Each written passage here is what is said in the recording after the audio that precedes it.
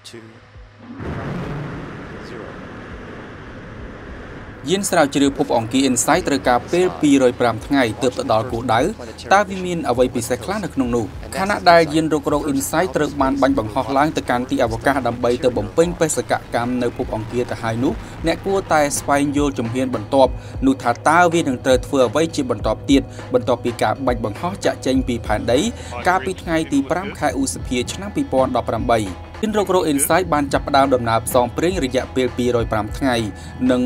485លានគីឡូម៉ែត្ររបស់វាឆ្ពោះទៅកាន់ភពព្រះអង្គារតាមរយៈការបាញ់បង្ហោះគ្រប់រ៉ុកែត Atlas 2ចេញពីមូលដ្ឋានទ័ពអាកាស Vandenberg នៅភាគខាងត្បូងរដ្ឋ California កាលពីថ្ងៃសៅរ៍កន្លងទៅនេះការបាញ់បង្ហោះនោះគឺជាលើកទី1នៅក្នុងប្រវត្តិសាស្ត្រអាមេរិកដែលជាបេសកកម្មឆ្លងភពគឺធ្វើដំណើរទៅកាន់ភពផ្សេងដោយចាប់ផ្ដើមចេញពីតំបន់ភាគខាងលិចរបស់សហរដ្ឋអាមេរិក រយៈពេលប្រមាណជា1ម៉ោងកន្លះកន្លងផុតទៅក្រោយពីវាចាក់ចេញពីផ្ទៃផែនដីយាន InSight បានផ្ដាច់ខ្លួនចេញពីតួខ្លួនរ៉ុកែតរបស់ Atlas ហើយចាប់ផ្ដើមធ្វើដំណើរផ្សងព្រេងរបស់វាទៅកាន់ភពព្រះអង្គារប៉ុន្មាននាទីក្រោយមកទៀតប្រព័ន្ធអង់តែន Deep Space Network របស់ NASA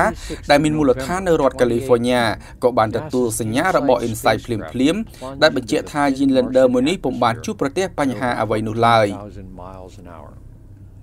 ឲ្យក្រុងទៅធ្វើការសិក្សាស្រាវជ្រាវលម្អិតពីសន្តានផ្នែកខាងក្នុងយ៉ាងជ្រៅរបស់ភពក្រហមនៅក្នុងប្រព័ន្ធព្រះអាទិត្យយើងនេះ InSight នឹងត្រូវជ្រមុជចូលទៅក្នុងបរិយាកាសរបស់ភពអង្គារនៅតំបន់ Slums Planetaire យានប្រភេទ Lander នេះត្រូវបានគេរំពឹងថានឹងចុះទៅដល់ផ្ទៃរបស់ភពអង្គារនៅថ្ងៃទី26ខែវិច្ឆិកាឆ្នាំ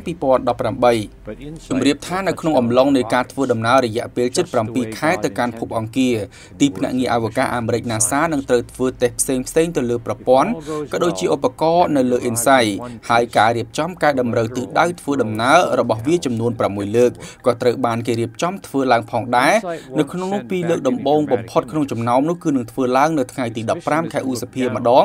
និងនៅថ្ងៃទី28ខែកក្កដាម្ដងInSight មិនមែនជាយានរុករកតែមួយគ្រឿងគត់ដែលកំពុងធ្វើដំណើរទៅកាន់ភពអង្គារនោះឡើយដោយផ្កាយរណបខ្នាតតូច2គ្រឿងដែលមានឈ្មោះរួមគ្នាថា Mars Cube 1ក៏កំពុងធ្វើដំណើររួមជាមួយវាឆ្ពោះទៅកាន់ទីនោះផងដែរហើយក្រោយពេលទៅដល់ផ្កាយរណប Mars Cube 1នឹងចាប់ផ្ដើមធ្វើការតាក់ទងជាមួយភពផែនដីនេះជាបេសកកម្មធំបំផុតរបស់អង្គការ NASA និងដៃគូសហការដោយត្រូវបានចំណាយថវិកា$828.8 លាន